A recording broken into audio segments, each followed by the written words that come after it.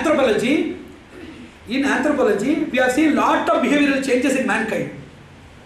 In bioarchaeology of human beings, lot of physical changes are also seen. Some birds having wings, they are not having wings now. Some beings, they did not develop wings, now they are having wings. Lot of people, they are having tails now, which they did not have earlier. Likewise, innumerable physical changes, innumerable behavioral changes due to environment and due to erosion of the genetic lineage that we are seeing in social anthropology as well as genetic anthropology, as well we are seeing in bioarchaeology. If you study bioarchaeology, you can see how innumerable differences are there. So, now if you suppress your intelligence, make it mechanically dependent, it will be disused, deactivated, suppressed, eroded, and that will be totally amputated from the system itself after a few generations. So now we are losing innovativism. Later on, after 3 generations, creativism will not be there. After 9 generations, nobody can operate a computer. Because the more you lose, gradually, see, according to futuristic, it is going to happen. So what we want to say is, the Shastras, they emphasize on cognitive ability. You must use more your intelligence. The previous systems used more intelligence.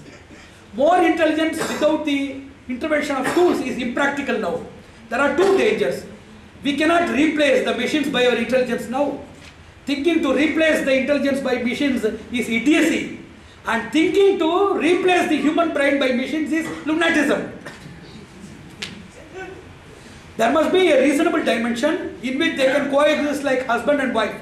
Both the mechanical intelligence as well as the man and his intelligence, they can coincide, they can correlate, not collide with each other, creating the loss of the other at the pretext of development of something. That is very much essential in this convergence. And finally to say, what are the traditional systems for developing knowledge? If a person is sent before a machine or mechanical operation, at least 5 years, he must be given a cognitive training. Basic cognitive training for three things. One is learning skills. How to learn anything. Either it is mathematics or science or anything else. How to learn these things. One. Second is specialized skills. How to go for specialized understandings. Third thing is productive or applied skills. How to go for practical or demonstrative skills. At least 5 years, starting from the age, I told about the age of synaptic pruning, wherein by the brain structure, naturally that invites more knowledge. It disintegrates and converts everything into neurons or neuronics, NYX.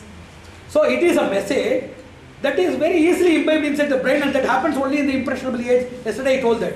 So a separate system of learning must be introduced in the society where, see, if you are given a machine and also given a compulsion for learning, nobody will be interested in learning at all.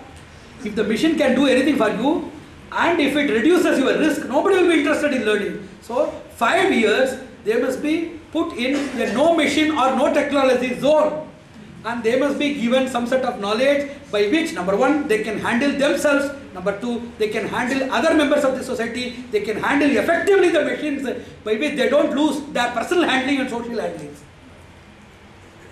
And I wish that should happen, and I am free for questions. Narayan.